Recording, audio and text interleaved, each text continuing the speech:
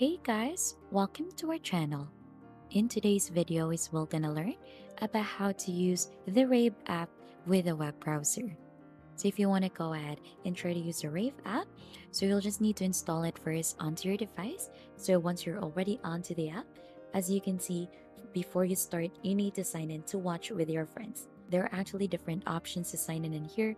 We have Facebook, Apple, Twitter, VK, or Google, or you could just sign in simply with your email. So you'll just need to type in your email in here to proceed.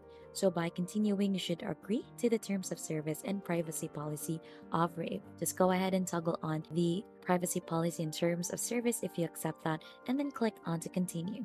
Now, right after you've successfully logged in, you'll get redirected onto the Rave app as well.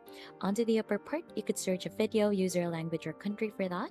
And onto the three dots here onto the site, this is where you could go ahead and add in your friends. So just click onto friends, and you could also give access to your contacts for that, so that you could just search your friends and contacts in here. There is a search bar for you to be able to find your friends. Just type in their name in there or their contacts.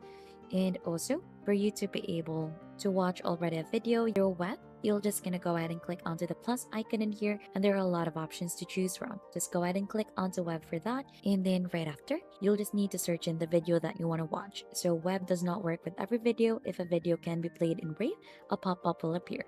So you could type in YouTube in here, for example, and then you should be able to browse through the different videos that are offered through the web.